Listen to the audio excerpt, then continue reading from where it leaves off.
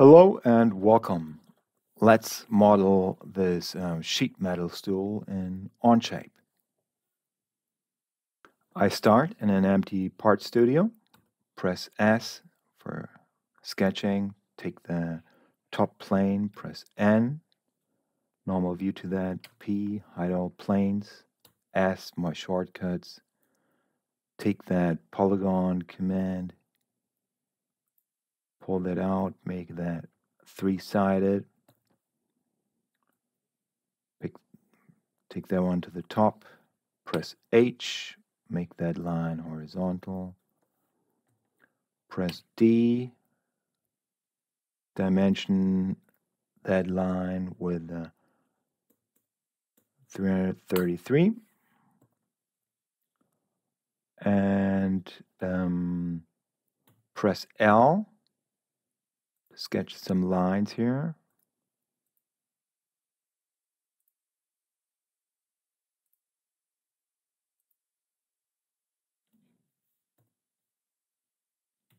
One more over here. And one from here to there. Dimension that point with 26. Dimension that one with 32. Let me zoom in here. And take that split command, which is under trim and extend, the split one. Place some points, one over here, one over there, one right on that intersection, same thing over there. And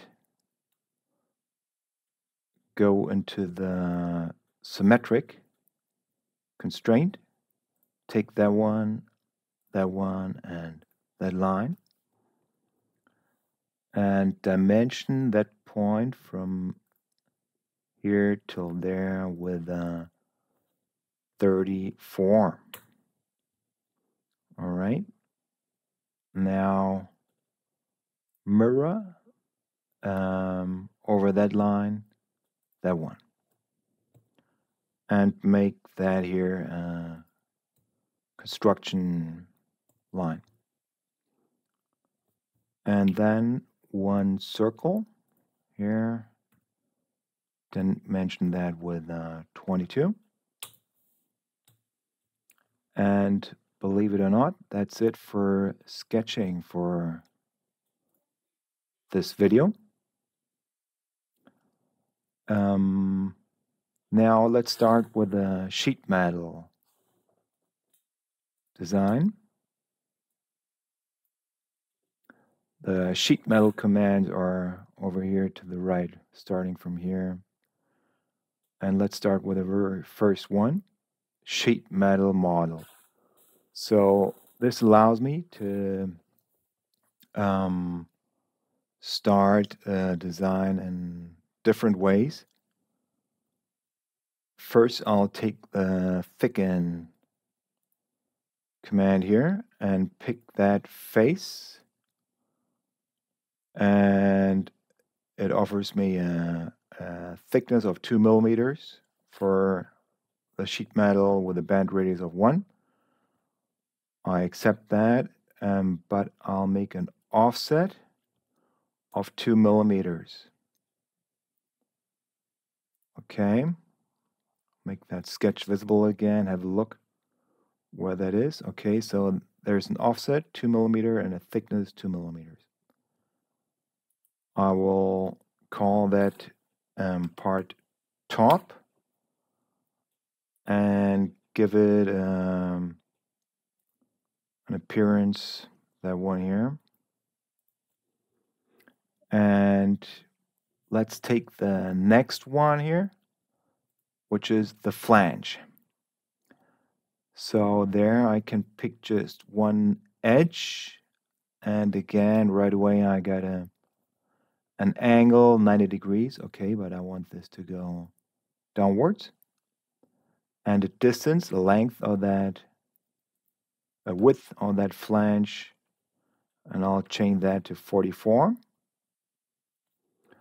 And the flange alignment, that is where this is going down.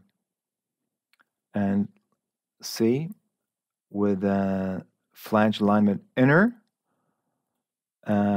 it's right here where our sketch starts. So that face is on that very vertex here. Now, I accept that. All right. Now let's work on the leg. For that, I'll make that part transparent so you can have a better view of that. I take the same command, but this time we will take the extrude and I will pick lines. That one, and that one. Again, this will be going downwards. The thickness, the same one as the top, but to the inside. And the length of that will be 366, just a small, nice stool. All right. Then we got the leg. I'll exit the transparent mode. And maybe we want to work on that leg, make it a little thinner here. So I start the sketch on that face, take the line command, search for that midpoint, and take that up to that one. With Shift E, I'm right away in the extrude. And sure, I want to remove up to next. Great. And let's mirror that. No. First, I will make the next flange on the top part. So again, I'll pick an edge, go to that side, make that 18, and have a look. I want this to be on the inside of our sketch. So I go to outer. Accept that. And now I will mirror that sketch over that plane. Accept that. There it is. Shift E. Take that region. Define that up to next. There it is. Great. We can hide that sketch and make a composite part of those two. Well, I wanted to rename that leg. And I guess that color's all right. And define one mate connector. With that edge, I press Shift and pick that point. So there it is. And now let's go to the assembly. Place one mate connector here at the origin. Go to the insert. Pick the composite part filter and take that one. Place that here. Take the fastened mate. Those two, all right. With K, we hide all mates and go into the assembly circular pattern. Take that, take our face there, make that 3, and there it is. There is our sheet metal stool. Well, I hope you liked that video and found it inspiring. I see you in the next one.